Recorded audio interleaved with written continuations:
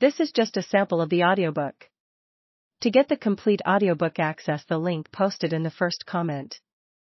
Conspicuously every man, with distinctly American manner, beliefs, and ideas, though with overtly more courage and purpose and dedication than most of his compatriots.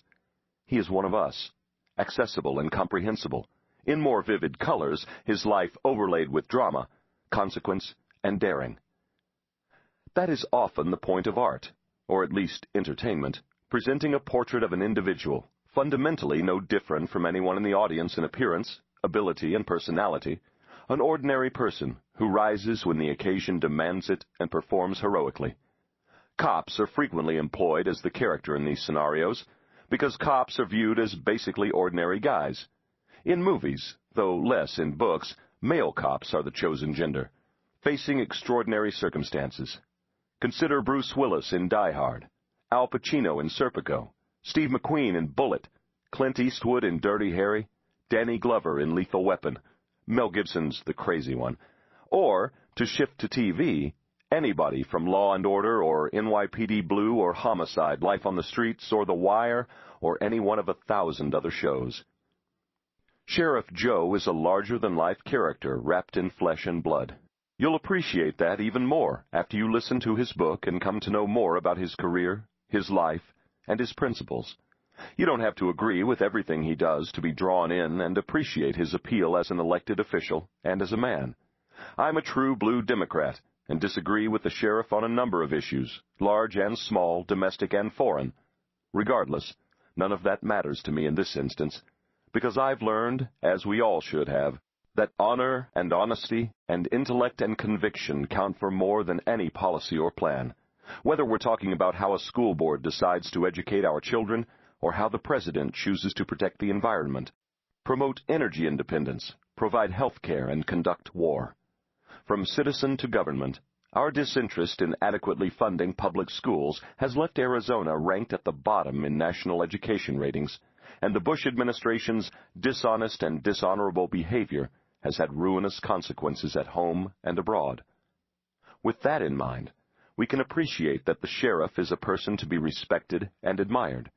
In a world so difficult and dangerous, in a time so uncertain and confusing, that is saying quite a lot. This is the second time I've written a book with the sheriff, the previous effort entitled America's Toughest Sheriff. The first time we collaborated, Sheriff Joe had only been in office a couple of years and was just beginning to gain national attention, so it was imperative in that earlier book to review in detail each of the sheriff's programs. Such a comprehensive methodology is no longer necessary, as word of these programs has spread far and wide. Instead, this book takes a different approach, more personality than programs, more commentary than statistics, more passion than recitation.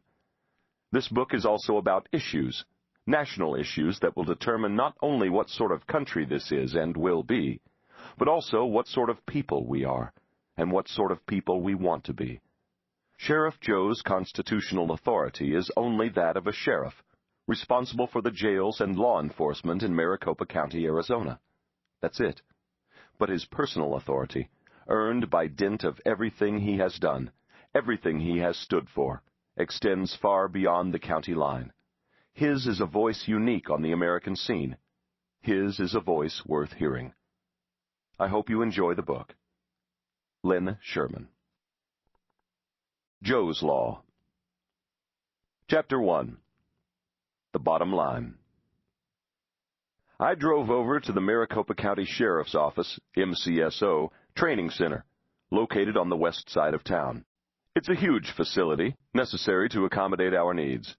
I walked up to the second floor and down the hallway, past classrooms teaching new recruits the fine points of being a law enforcement officer, a Maricopa County deputy sheriff, or detention officer. Other classrooms were filled with not only deputies and detention officers, but also cops from other departments, all going over changes and advances in every related aspect of serving and protecting.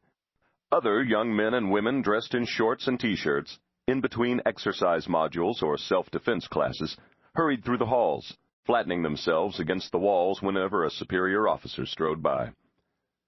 Lisa Allen, my longtime, immensely capable, and absolutely essential Director of Public Information, led the way. She had arranged what was about to happen. For once, I was just along for the ride. I walked into the large room we used for meetings.